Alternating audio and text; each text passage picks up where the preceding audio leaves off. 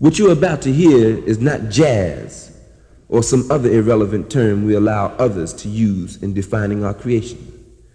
But the sounds which are about to saturate your being and sensitize your soul is the continuing process of nationalist consciousness manifesting its message within the context of one of our strongest natural resources, black music.